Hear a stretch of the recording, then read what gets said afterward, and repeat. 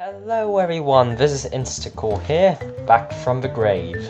So I made this decision recently to get my channel refurbished, yes. Well, recently I did upload my crappy music and my crappy speed arts, stupid ass stuff. Now I want to give a channel a shot again. Besides, it was 2 years ago, and I have to admit, I did have a lot of fun making videos back then, so why not, let's do it again! So for the last few months I've been working on new channel art, new profile picture, the really cute kitty one. Also works on some animations. Yes, I learned how to animate. Well, sort of, you'll see. But I also made some captions and stuff, just to refurbish the channel. So this video is pretty much where I put all the crap I did earlier together. And it's also a good way to practice my my commentary skills, which are obviously really bad, as you have seen from earlier, and I probably have cut it a lot already. So yeah, about this tutorial itself is just a simple tutorial about how to draw a shrub. This is the shrub itself, it's already drawn. Yes, I recorded the video already. I know it might create some paradox and it was going to be a wormhole appearing in the sky. Basically, this tutorial, not only I'm going to teach you guys how to draw a bush, I'm also going to teach you folks about the contrast theory and the bit of color theory about toning and about color toning, warm tones, cool tones, well, more about warm tones actually, because I already recorded the video, I know the stuff. I know about what happened. Alright, so the first thing you want to do is to change the settings of brush. So you want your opacity to 4, like so, and your brush size to around 20. I already set it like that, so 20 point something, like somewhere around 20, it doesn't really matter too much, so let's close that. And now let's choose a color. So the first color is pretty much a backdrop of a shrub. Now, you would like a greenish green color to, obviously, because it's a shrub, but you do not want like this type of green where it's like it comes out from a highlighter, it's too bright, it's unnatural and it's ugly. So what you want to do is to choose a color, a greenish color, between the shiny green and yellow, so maybe somewhere around here. So get something like that.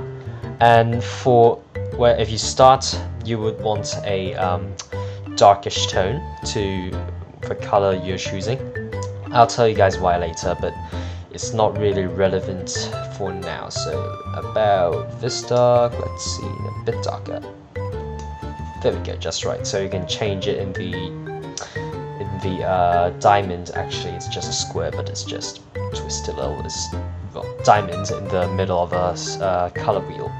So what you want to do is to just use your brush and just scribble around and try to create like a shrub-like shape to it. Because if you look at a shrub in real life, there are like bits of leaves and branches sticking out, so you want to do the same. So basically, it's a thing we artists call the contrast theory. So basically, we use the darker sides, like, well, not metaphorically, but literally darker sides, like shadowy bits, to emphasize or contrast, as the name tells, the brighter parts of the object you're drawing. If I just use a lighter tone of green like that, the lighter tone of green obviously sticks out of the darker tone of green, and it really creates like this contrast effect and makes it stick out, makes it look realistic. The first thing you want to think about is where the light comes from. The arrow is the light, where the light's coming from, so imagine there's a sun.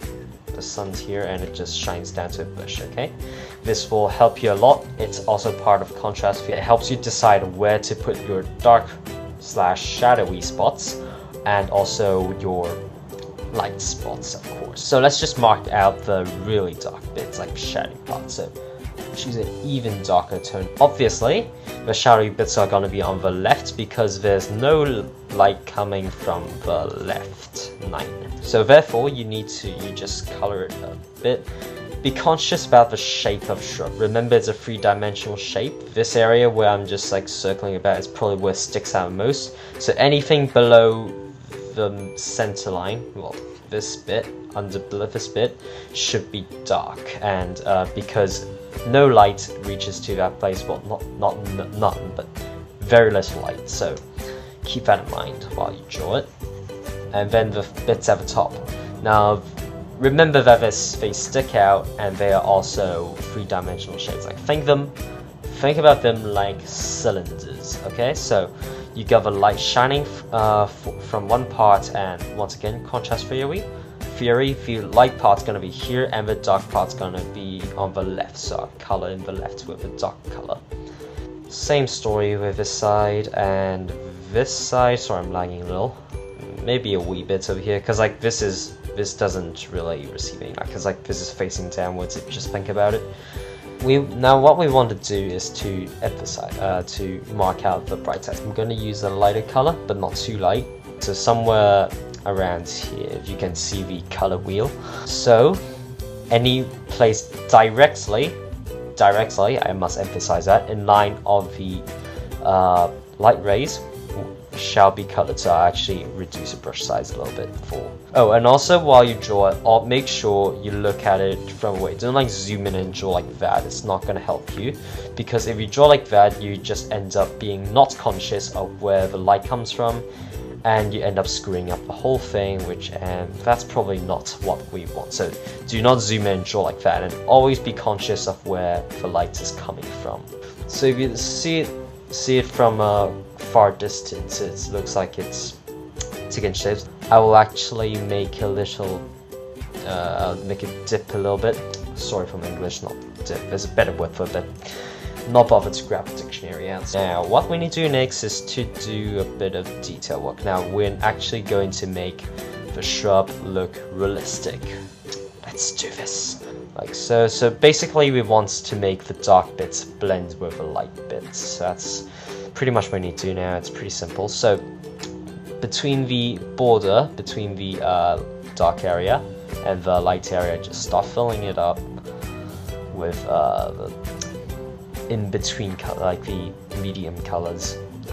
Alright, and you also want to do it for the other bits over here. Let's do better. Okay, so we're pretty much done. So as you can see, we got the main shape going. It seems pretty realistic right now. We'll also draw the leaves manually as well. I draw the leaves one by one. I am not joking. Well, not one by one, but you'll see. I will change the brush size down a little bit. And so for each individual leaves, it's going to be about, actually this brush size too small, maybe around 8.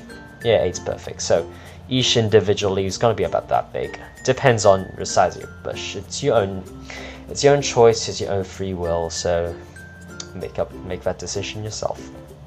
Have fun. In the transition areas is where we will draw most leaves, so it's gonna go like this. So basically you just need to keep drawing these. I'm not sure if you can really see it. I'll zoom in so you can see it.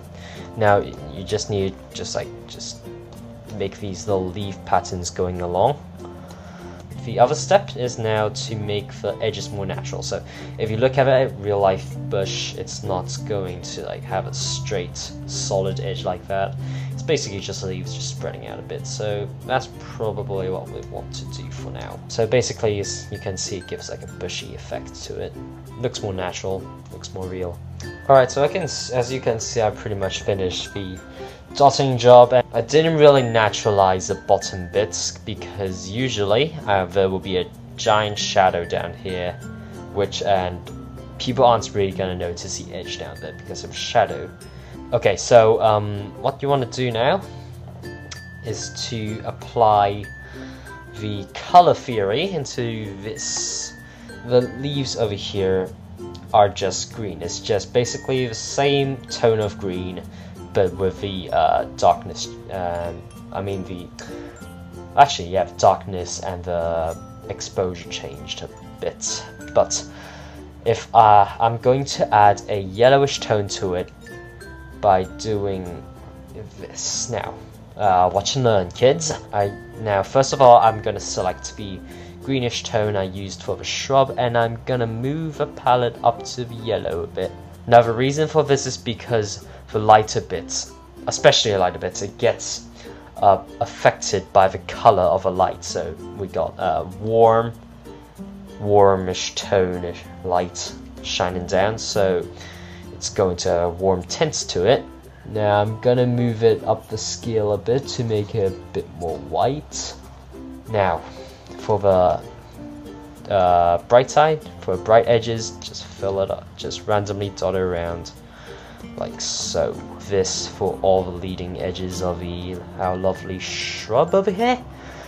And now you can see it has a yellowish tint to it, which is nice, but however that's not enough. So however, the transition bits between the light bits and the dark bits needs their own yellowish tone as well, or it's gonna look pretty ridiculous. Okay, now our ultimate weapon for color orange. First of all, I recommend you to decrease the opacity to around 50. Yeah, 50 should be fine. And then you select the orange area, which I already did, and then just start filling, like just doing filling up the transition between the dark side and the bright. And as you go along to the dark edge, you want to decrease the brightness of the colors. And for bright bits, you should use a lighter tone, so move your color selector to the right edge and also make it a bit yellowish. It's color theory stuff, we'll get used to it one day. Now for the dark bit, looks a bit bland, does it? Now we're gonna change that. Dun, dun, dun. What you want to do is to put the color wheel selector, not the diamond selector, to around purple, a purplish color. You might want to make it a bit darker, like so, and you just do the same thing like how you did to the shrub. So for the brighter bits up there. Sorry, I lose my words sometimes. Yeah, so we kind of nailed it, but unfortunately I'm still not happy with it because I'm mystical. I'm a bloody perfectionist, and so basically just select the green again. Maybe give it make it a bit less yellowish, and just decrease the brightness down a bit. Okay, maybe made it a bit too dark. So for the top bits, we have a warmer colors such as yellow, such as orange. But as we go down here, we would have like down to the darker side. Oh my god, why do you keep saying that? You would want to use colder colors, like colors with a colder tone. Those colors include maybe like a bluish green slash turquoise. Turquoise, is it turquoise? Like, you guys in comments tell me, okay? Blue or purple, like, yeah, maybe purple. But one last thing we want to do is the final touch. Now select the pencil tool over here. You would want to select a brownish color of your choice. Doesn't really matter because it's a pretty minor part. I would like to choose, actually you want to make it pretty dark. Depends on your shrub. So basically the point is you would want to make some branches like that. Here we go, we're done. Hooray! Alright, so yes, as I have said earlier, my my commentary skills are really bad. Yeah, I just stuttered. That's some good evidence right there. So yeah, my brain doesn't really catch up with my mouth, and my brain just goes, oh, go mouth, you can do this. Oh, whatever, you're gonna screw up anyways. So yeah, once again, let's reiterate this. It's a testing episode. So yeah, have a nice day and see you next time.